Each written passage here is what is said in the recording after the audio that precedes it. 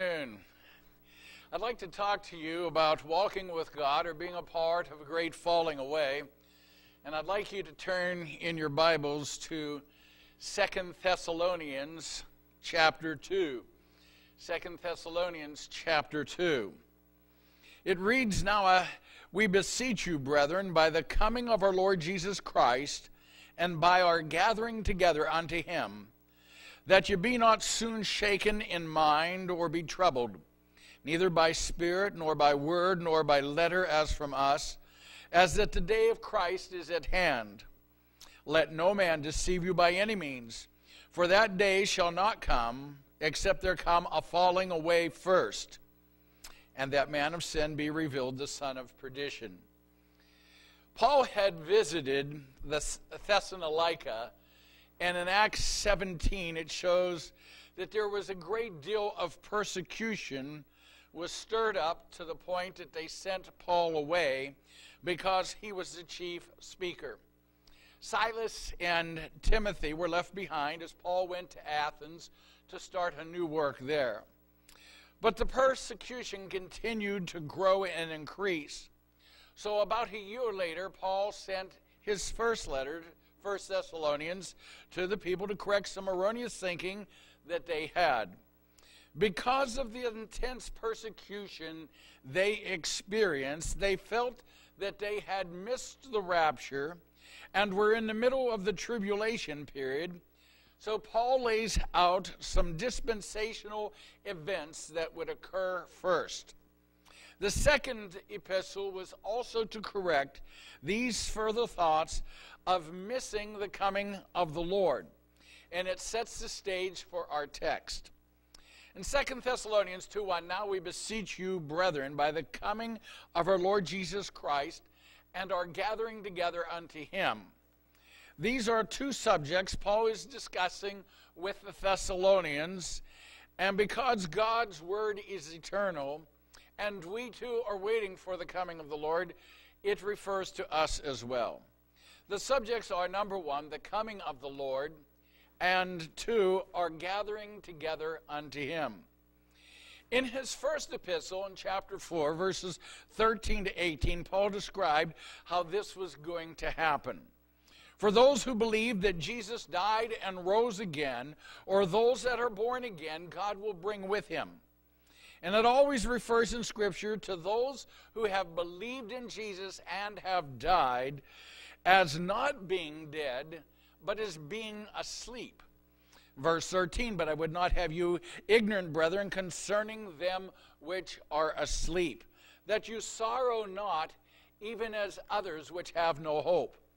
When a beloved brother passes away, we grieve and we mourn, but not like those who have no hope. We know that we shall see them again," and these are to be words of comfort to us in verse 18.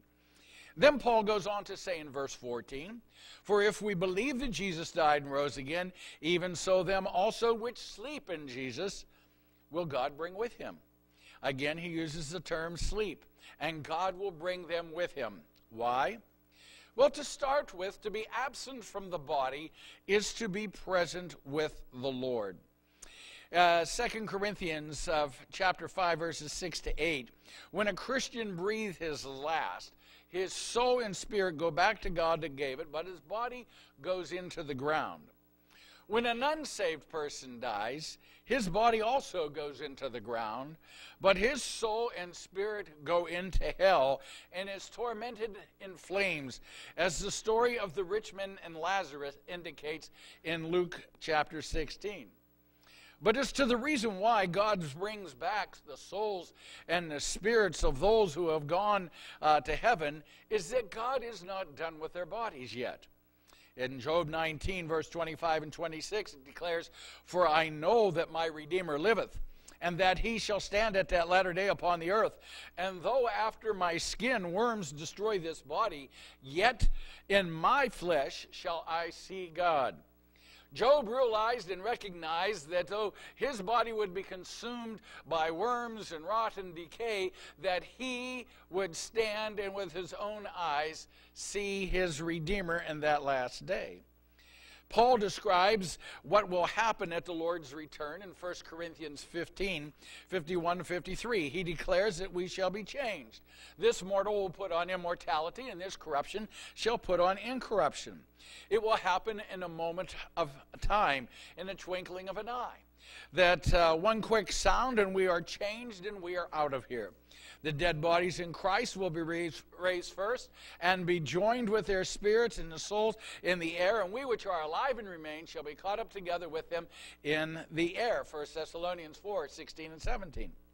Both the resurrection and the dead and the transformation of the living will be in an atomic of time. It will almost seem instantaneously. It will happen so quickly.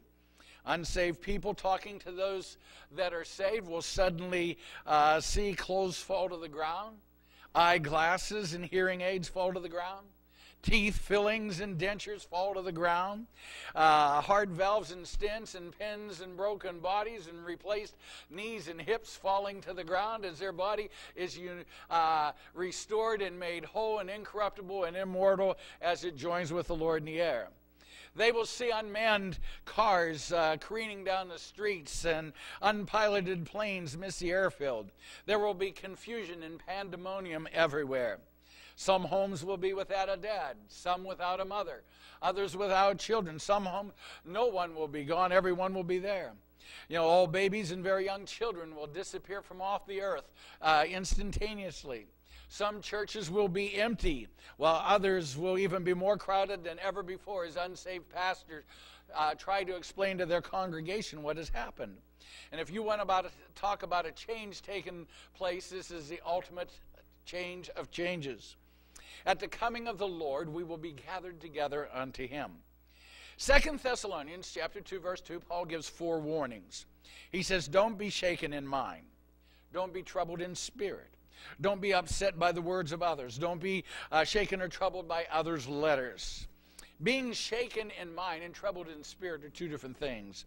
The word shaken in mind means to be agitated, like stormy winds that create giant waves in the sea. Jesus spoke to these waves at many different times, and he brought peace with just his word. And he can do the same with troubled waves that are in our lives. He needs to only speak to them, peace be still, and there's a tremendous calming effect. The message of Jesus' coming is to be one of comfort. 1 Thessalonians 4:18, to those that are saved. The word troubled is an outcry, but the literal rendering of the passage reads, nor to be disturbed, neither through a spirit. Don't let deceiving spirits trouble you. There is going to be, and even now is, deceptive spirits that are at work concerning your faith and mine. Lying spirits and spirits of deceit are trying to undermine our faith continually. They are working. Paul told Timothy in 1 Timothy 4:1 that in the last days there would be seducing spirits. Later on in our text, verse 10 and 11, the Antichrist himself will be a strong delusion. And because men would rather believe a lie than the truth, God will send them strong delusion that they might believe a lie, or literally the lie, or the Antichrist. God will allow that to happen because people want to be deceived. They want to believe a lie rather than the truth. And I am amazed at how many, and even Christians, have embraced a spirit of Antichrist that is present in our present world, is prevalent in our present world. For Daniel describes the Antichrist coming as one who will change times and laws. Daniel 7:25. The times that we are living in are changing so fast, and laws are being changed. What laws would Daniel be talking about? Godly laws that sanctify marriage, sanctify life. The spirit of Antichrist is pro-homosexual, wants to bring down the destruction of marriages and families and babies, the pillars of our society, wants to bring those to an end. And to embrace these things is to embrace the spirit of Antichrist.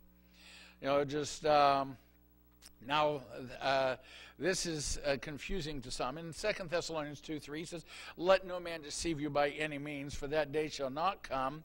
What day is he talking about? The day of the coming of the Lord and the gathering of the saints.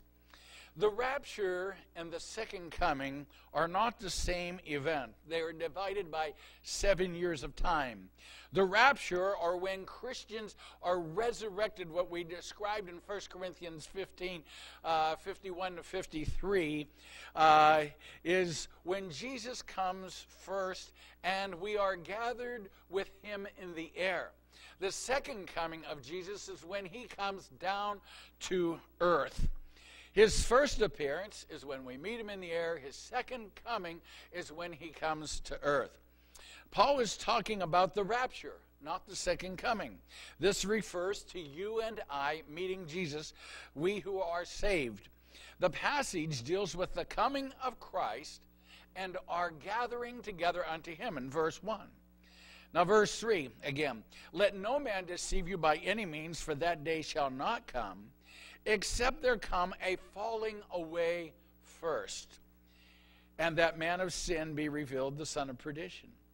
Before the man of sin, the son of perdition, the Antichrist, the beast, the lawless one, for he is known by many names, be revealed, there will come a falling away first. There are two ways to look at this falling away. Number one, the falling away is our falling away from this present world and being gathered together unto him. And let me give you some verses very quickly here that describes that event that will take place. In 1 Thessalonians 1:10, and to wait for his Son from heaven, whom he raised from the dead, even Jesus, which delivered us from the wrath to come. I only want to point out that God is delivering us from the wrath to come, not through the wrath to come. 1 Thessalonians 5:9, for God has not appointed us to wrath, but to obtain salvation by our Lord Jesus Christ. We, the bride of Christ, are to obtain salvation, not be appointed to a time of God's wrath. We may experience man's wrath while we're here in persecution, but we, the bride of Christ, will never be subject to God's wrath. He loves us. He has redeemed us with his own blood. We are his forevermore. He is going to present us faultlessly to his Father with exceeding joy. Jesus foretells the signs of his coming in Luke 21. And Jesus' last words to us in that chapter in verse 36 are, watch ye therefore, and pray always, that you may be accounted worthy to escape all of these things that shall come to pass, and to stand before the Son of Man. God's intent is not that we are to escape some of these things that are to come, or even most of these things to come, but that we might escape all of these things to come. And we shall all appear before the Son of Man. Romans 14:10, for we shall all stand before the judgment seat of Christ. As Jesus speaks to his church in Revelation 3:10, which deals with the things that are and the things that are in our present age, he says, because thou hast kept the word of my patience, I will also keep thee from the hour of temptation, which shall come upon all the world to try them that dwell upon the earth. Again, he will keep us from this time of temptation, not through it, but from it. John was shown the things that were, the things that are, and the things that are to come. Revelation 1:19. The things that were was the exaltation of Jesus Christ in all his glory in times past. The things that are the present church age, which you and I are dwelling in right now. The things that are to come is when our present age ends, and it starts with the rapture of the church. John in Revelation 4:1 writes, after this. After what? After this present church age. After this I looked, and behold, a door was opened in heaven, and the first voice I heard was as it were a trumpet talking with me, which said, come up hither, and I will show thee the things which must be hereafter. After this verse, we do not see the church on earth again, but in heaven. It isn't on earth until we come back with Jesus in Revelation chapter 19, where we step on earth again. John, from this point on, he shows us things that will be hereafter. And the time starts when the trumpet, the voice of a trumpet says, "Come up hither." Going back to 1 Thessalonians 4:16, "For the Lord himself shall descend from heaven with a shout, with the voice of the archangel, and with the trump of God, and the dead in Christ shall rise." This is what starts the time clock of the tribulation period, and it is down to the day. 1,260 days, 42 months, 3.5 years, times and a dividing a time, half a week.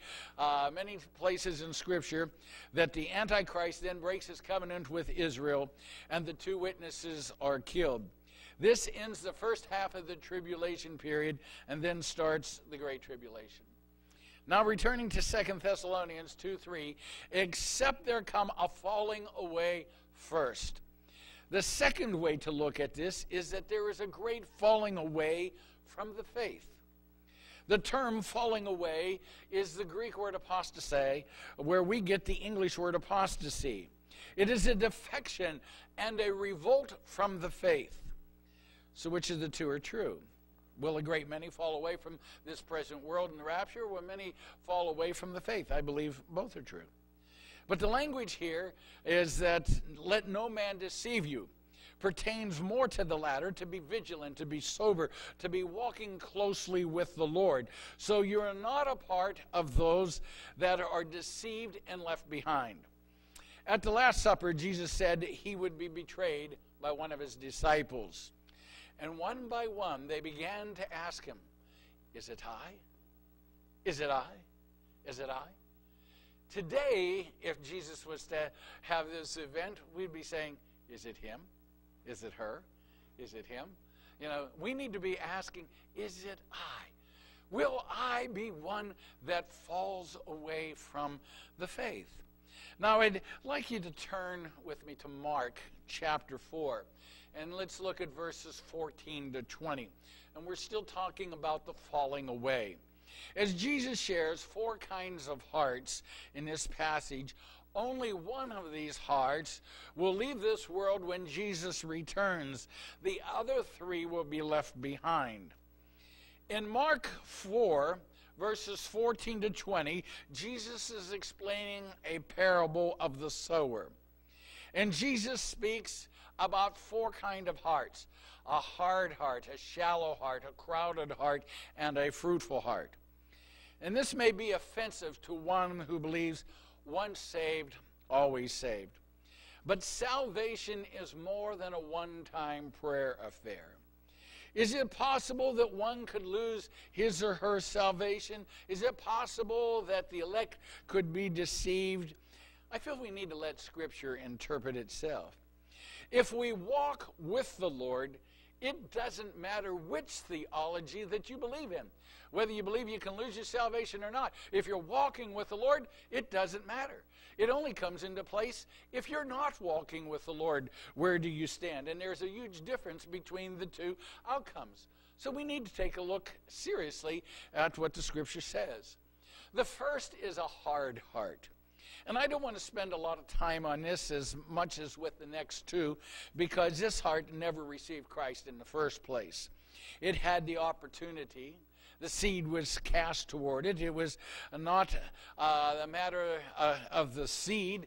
The seed was good. They heard the gospel message that was sown into his or her life. Mark 4:15 declares, "And these are they which are by the wayside, where the word is sown. But when they heard, Satan cometh immediately and taketh away the word that was sown in their hearts." Now, I do want us to note that Satan came immediately. As soon as the seed was sown, as soon as the word came to them, as soon as they had opportunity to hear, as soon as they had an opportunity to have their lives changed, a life-changing experience come into their lives, he came and took that away. Why did this happen? It was hard ground. The seed never penetrated the ground. The ground was beaten down and it was hardened after time and time again. And life can be that way. It can be a hardening experience. It can be very discouraging. It can make us very skeptical of anything and everything. We've been deceived. We think we know it all. Spiritual things don't pertain to me. They pertain to others. And we decide to make a choice. I can live without it. I can live without him. I can live without it all. Seducing spirits do their work. Emissaries of Satan, they whisper in the ear, they're only after your money. They're weak. They're fools. They're caught up with all kind of things, and don't be caught up with this bunch. And so Christ and Christians are slandered and put down. They are mocked and made fun of. And such are the voices of the world that is inspired from beneath rather than from above, and they are willingly ignorant of who Christ is. If they had known who he was, they would have never crucified the Savior. These demonic spirits will say, take the high road of enlightenment, of education, of great understanding. Be wise. But as Paul told Timothy in 2 Timothy 3:7, that in the last days they will be forever learning and never able to come to the knowledge of truth. With all of their study and with all their education, with everything that they are learning, they never come to the knowledge of truth. As a result, the emissaries of Satan come and steal the word away. We may never feel conviction again because we ignored or turned away from perhaps the only chance that we would ever have to hear the gospel and to respond to it. Scripture says in Isaiah, call upon me while I am near. The implication is that God is not always near.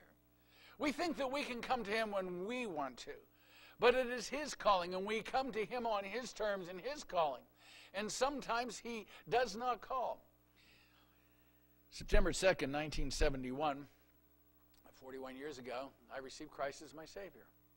And in all that time, I have never had anyone try to tell me about Jesus. They have never offered me the opportunity to receive Christ as a Savior. I believe that was my one chance, my one time to receive Christ, and I did, and I responded to that call. The second heart is a shallow heart. Mark 4:16 and 17 reads, and these are they likewise which are sown on stony ground, who when they have heard the word immediately receive it with gladness, and have not root in themselves, and so endure for a time. Afterward, when affliction or persecution arises for the word's sake, immediately they are offended. This heart doesn't have much depth to it, but nonetheless receives the word and receives it with gladness. They are excited about their walk with Jesus. They are glad that they have received Christ. They love coming to church, singing the songs, and even some like giving of their tithes and their offerings and giving of themselves to a certain degree. But they can't be involved with service just yet. Maybe later. They can't be committed to a time of prayer. Or even to the reading of the Word, let alone memorize it or study it or meditate on it. They love the blessings. They're addicted to the good feelings that come with being around God's people. They want to be fed, ministered to, cuddled, and provided for. But forget about correction. They move from church to church, and they find fault with one congregation after another. They find fault with one pastor after another. It's their fault, and they're like tumbling weeds that you could never build a church upon. This is to the opposite spirit that dwelt in our Lord, who came to minister, not to be ministered unto. He came to serve and took on himself the form of a servant. He came to give, not to receive. He came to pour out of himself, not to be poured into. Many who call themselves disciples walked with Jesus for a while, but when he said things that offended them, it declares in Mark 6:29, Jesus said, you seek me not because you saw the miracles, but because you did eat the loaves and were filled. They followed him for fish sandwiches. They followed him just for the blessings. And then when Jesus began to speak of things that were offensive, that they found hard to receive, it says in verse 66, it says, from that time, many of his disciples went back and walked with him no more. So what happens to a person to make them fall away, to apostatize, to turn back and to walk with him no more? Never in their wildest dreams did they ever think that they would be leaving Jesus. Did they leave their first love like the church of Ephesus? Were they offended like those in John 6? Peter swore up and down that he would never deny the Lord. None of the apostles ever thought that they would flee and leave Jesus standing alone, but they all did. In Mark 4:17 it says, when affliction or persecution rises. And notice it says when, not if. For persecution will rise to each and every one of us who follow Jesus. We're not exempt from it. Many are the afflictions of the righteous, but the Lord delivers out of every one. Mark goes on to say that they were immediately offended. They didn't have to think about it. They didn't have to roll it over in their mind. It wasn't a matter of things building up to the point, I can't take it anymore. No, it says immediately they were offended. Why? They had no root. They had no root. There was no depth to their life. You can live that way for a while. These did. They received the word immediately. They received it with joy. They began to grow. The seed germinated, pushed through the ground, sprouted leaves, and was shooting up. They started fine.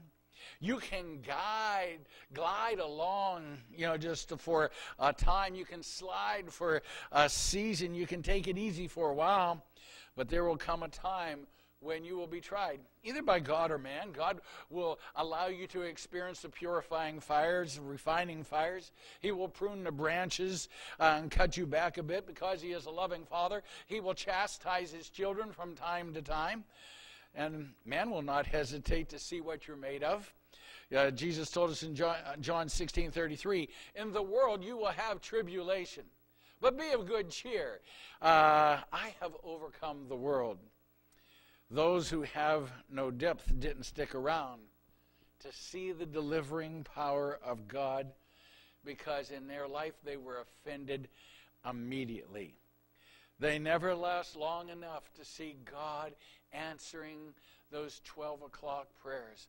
Those prayers when you are pushed and backed again to the wall, where you wonder where God is, but still you cry out to him, and you see God come in and answer and deliver and provide and meet all of those needs.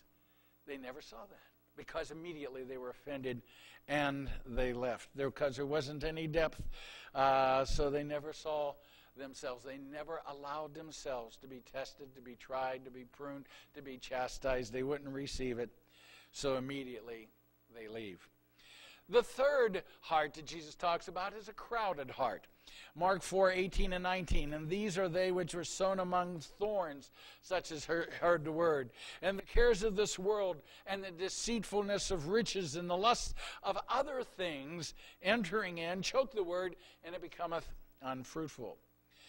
All three hearts, the hard heart, the shallow heart, and the crowded heart, all heard the word of God. The shallow heart and the crowded heart both received the word and began to grow, but both apostated. Both of them fell away. Both died in their sin. Where the shallow heart had no depth, and you could understand the trouble they ran into, there was no one to blame but themselves. They didn't get into the word. They didn't get into prayer. They didn't get into service with others. And perhaps their commitment was a token commitment or a shallow commitment at most. But the crowded heart falls away much more subtly than that. You see, there's no problem with them receiving the word, unlike the hard heart. They have plenty of depth, unlike the shallow heart. But this heart may have been following the Lord and enjoying his blessings for some time. They may have studied and read and memorized and meditated on the Word of God, actually put these biblical principles into practice and to work, and in turn, God blessed them. And again, the words if and when, God never says if you are blessed, but when you are blessed. And there was a reason that God told Israel 6 times, when I bless you, and again, not if, but when I bless you, do not forget me. And the tendency is that we do forget. Jesus mentions the deceitfulness of riches and the lust of other things that crowd out the heart and choke it. Jesus spoke more about money and man's relationship with it than he spoke about heaven or hell. 3 out of every 5 parables deals with man's relationship with money.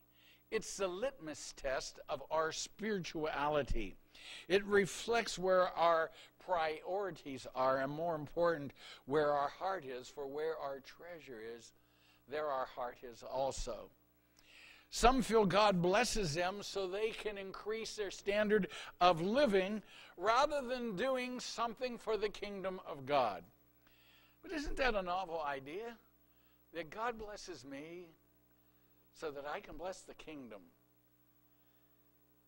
To live with that aspect instead of God blesses me so that I can enjoy it all. I'll pull my barns down and build biggers and that I can have it all. They feel an entitlement to covet what God has given them because it's a blessing from God. But the problems with these kind of things when they come in and blessings and accumulation is fear. The fear that we will lose the blessings that come in. We worry about our job ending. We worry about retirement accounts being stolen by companies or politicians. We worry about our 401ks becoming 201ks, whether the stock is going up or falling. We worry about thieves and corporate raiders stealing what we have heaped up treasures for in the last days. We worry about inflation rusting or eroding it away because we forget who our source is, who's provided it in the first place. It's easy to develop an idea that somehow it belongs to me. After all, I have the title right here in my hand. Here's the deed to the ranch. It belongs to me. And we develop this idea, but everything has been entrusted to us. We are owners of nothing, but stewards of everything. And that's all that we are stewards, and God lends us stuff for a time and a season. Now, gold and silver are intrinsic. The only value they have is the value that we put on them. Silver could care less whether we think gold's more expensive than it. Money doesn't have a soul. Stocks will never love you back. Just even the land that you think that you might own, you pay rent on it in the form of taxes. And if you don't believe me, watch what happens when you don't take your taxes, pay your taxes. The sheriff is going to come and confiscate everything you have, whether you have a title or a deed or not. It's all temporary. Everything that we have here is temporary. So how can riches be deceitful if they're intrinsic? Well, it's the sin within that affects the sin without. It's what's in the heart that deceives us within that allows the riches that are without to deceive us. It's always a matter of the heart. And it doesn't just have to be the deceitfulness of riches. Jesus said other things crowd the heart too. Jesus said other things enter and choke the word right out of us.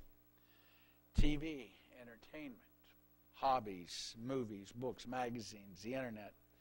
None of these things are necessarily wrong in themselves. We should do all things with moderation. Sometimes people choose bad relationships rather than a relationship with the Lord. They feel that I'd rather be in a bad relationship than to be lonely. And they forsake the Lord, and they allow a relationship to crowd their relationship with the Lord out. And sometimes people choose habits and pleasures and other things that are sin for a season rather than a relationship with God that will last for eternity. In Luke 14, Jesus tells a parable of how many who were bade to come to a great supper, they began to make excuse. I've heard the definition of an excuse as a lie wrapped in a skin of reason, but their excuses were even biblically based. Don't you like it when we have excuses that are biblically based? It makes us feel so spiritual when we come to the Lord. Now, Jesus based this on a passage in Deuteronomy 20, verses 5 to 8, where they all began to make excuses for not serving in the army. Some used work as an excuse. Some used their social life. Some used materialism. And still Others used fear. This was the excuse that the man who had only received 1 talent used.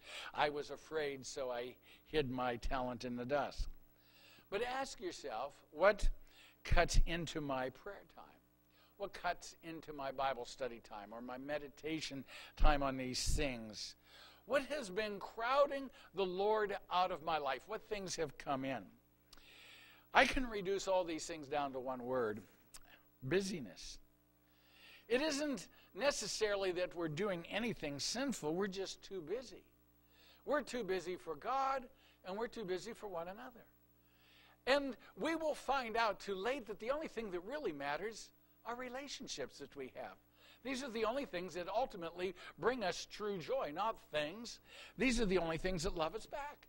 When we have relationships with God, when we have relationships one with another.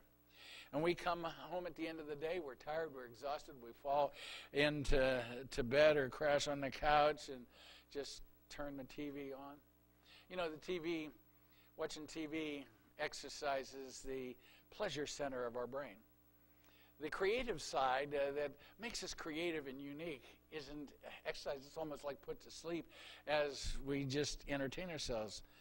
So we're too busy and exhausted to spend time with our spouse, time with our children, let alone time with God and Bible reading or prayer. And we teach our children to do the same things that we've done. We get them involved in 101 different things and drive them from here to there and do this and do that, and we teach them to follow in our steps. In Revelation chapter 3, the church of Philadelphia had not one single indictment spoken against them by the Lord. Dispensationally, this was the church that established and built churches in this country and around the world, the church that existed dispensationally approximately from 1750 to 1900. And this church did phenomenal work, missionary work, building and establishing just structures. I was on a missions trip to inner city Philadelphia this last summer, and I saw a church that was built in 1865. And I was inside that, and I was looking at the structure, and I thought, how in the world did they build this in 1865? How would you build it today? I mean, they didn't have cranes. They didn't have a lot of things. Everything was hand-built. And if you went up to the altar area and you looked at the fine things, the workmanship that you could not see unless you were up close was just absolutely phenomenal. And I just looked around at this structure, and it just was, and they did this without the advantage of modern tools or electricity. You know, and this is in a time when they went over the world. This is a time before cars and planes, electric power tools. It was a day before radio, movies, internet. It was a day before washers and dryers, before indoor plumbing, and all the modern conveniences that we have.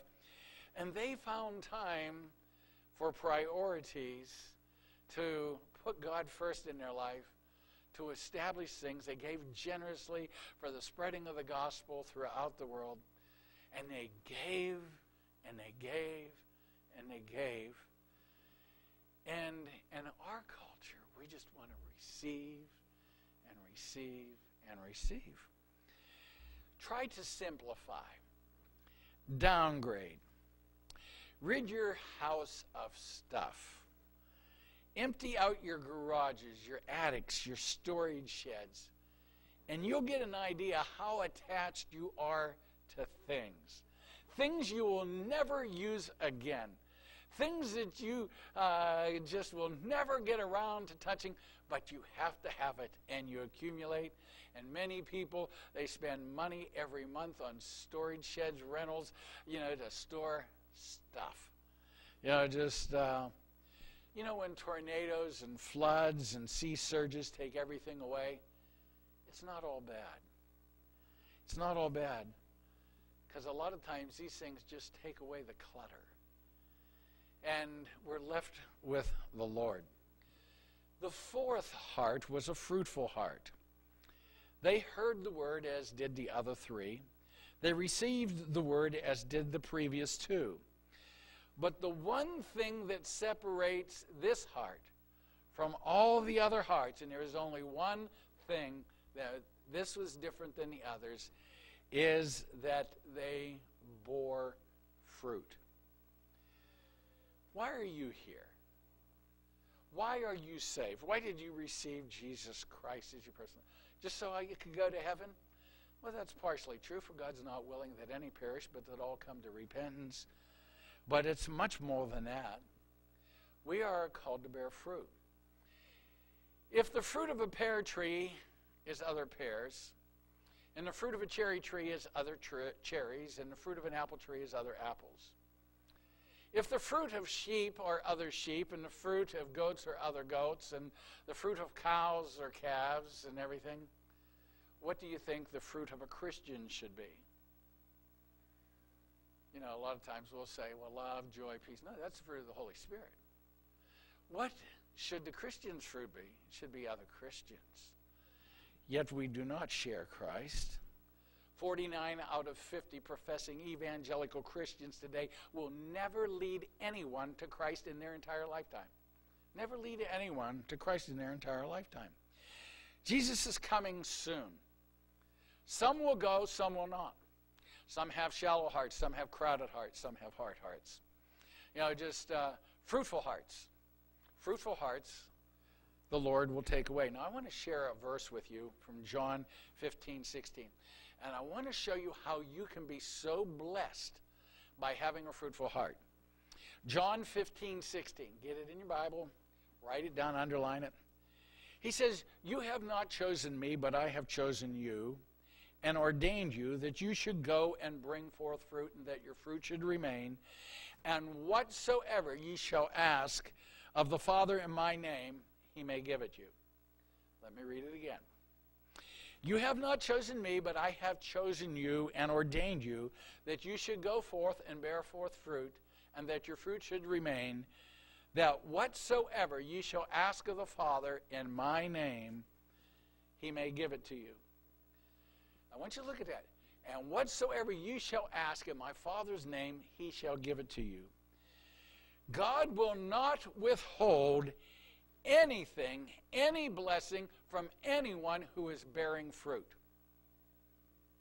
He will not withhold anything from anyone who is bearing fruit.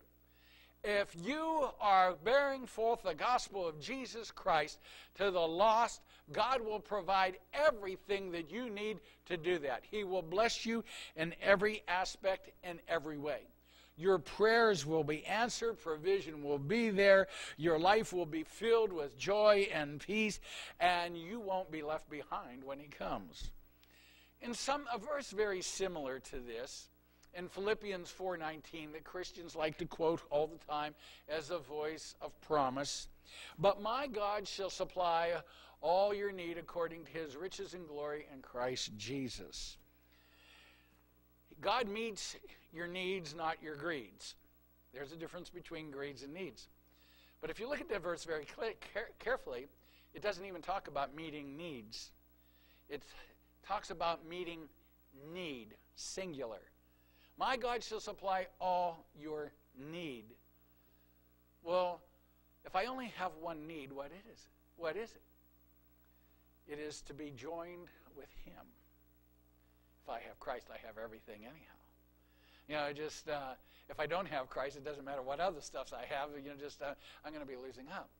But the context of Philippians 4:19 is that Paul is telling them if they have supported missions and they have done missionary work, this is the context. If you read through the whole book, and especially this 4th chapter, then my God shall supply your need. You have supplied God's need. You have supplied God's servants. You have supplied God's missionary work.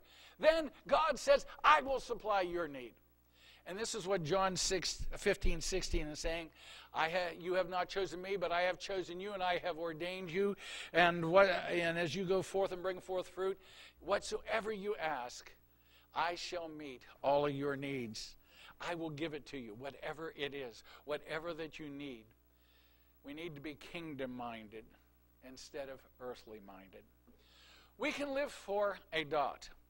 This is our life, all of our life, 70 years, and by strength, 10 more, 10 plus 10 or whatever, and no matter how it all consists of just a dot. Now, a ray is a dot with a line that extends out for eternity. We can live for the dot, or we can live for the ray, the thing that extends forever and ever. Most are content with living for the dot. But if we are kingdom-minded, we realize everything that we have is on loan. It's just, it's been entrusted to us, and we are stewards. And we live for eternity rather than for time. God will bless us, and everything that we have need of, whatsoever it is, He will supply our need. Our greatest need, of course, is Christ. And if you're not living for Christ, you've never made that decision, you need to very seriously think about it, because the Lord's return is very soon. If you're a marginal Christian living on the edge, there's going to be a great falling away. If you have a crowded heart, if you have a shallowed heart, you may very likely be one of those ones that fall away. Right now you're thinking, that could never happen to me. I want you to think of Peter. I want you to think of the disciples. They were not deeply grounded as they thought they were. And when the time of temptation, the time of trial came, they immediately were out of there. But one that is deeply grounded in Christ, he will not fall away by the things that happen. Huge things, cataclysmic things can happen that will not wash him away. It's the things that happen to us gradually that take us away a little bit of a time.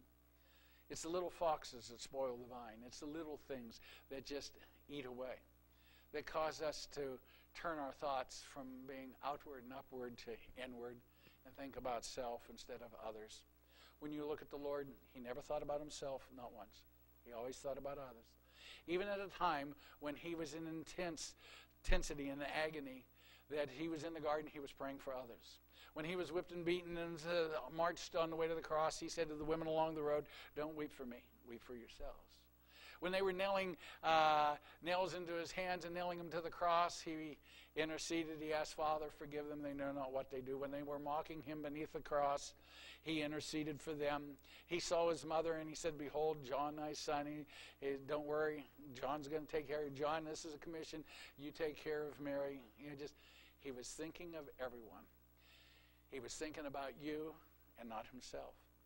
And we need to take our thoughts off of self onto Him and to think about everything else. Everything comes down to love God with all your heart, mind, and soul and strength, and love your neighbor as yourself. Keep the relationships working. Let me just pray for you. Let's bow our hearts in prayer. Father, I thank you, Lord, for your great love, the example that you set. And Lord God, how you died on the cross, took away our sin and our sorrow. If we would repent and come to you, turn away from our wicked ways, you will take our sin and you will cast it into the sea of your forgetfulness, never to be remembered against us anymore. You put up a sign, no fishing. We're not allowed to go back for that. There is no condemnation to them that are in Christ, who walk not after the flesh, but after the Spirit. Lord, teach us to walk after the Spirit, not after the flesh. Lord God, if we would allow the Spirit to evaluate our heart right now, if it is a shallow heart, or if it is a crowded heart, or maybe the storms of life has allowed our heart to become hard. People have tried to witness to us, and we've rejected that again and again and again. I encourage you to allow your heart to open and watch what God can do. He can turn over that fallow ground and make it a fruitful place. Surrender your heart to the Lord today. Make a deep commitment. Everything that you have, turn over to Him. Your time, your treasure, your talents, surrender it to Him. For I've never met anyone who was sorry they gave their all to the Lord, but I've met many who are sorry they didn't. Lord God, draw us near, because you have a great love. Help us to accept the times of chastisement and the pruning times. Even when we go through the refiner's fire, Lord, these things shall come. But Lord God, you will see it. We will come through the waters and not be drowned. We'll come through the fires and not be burned. Lord, for you will keep and you will preserve, and there's coming a time when you will present us faultless before the Father with exceeding joy. Lord, if we but hang in there. Lord, I pray that the fruit would remain, that no one would be lost at the coming of the Lord.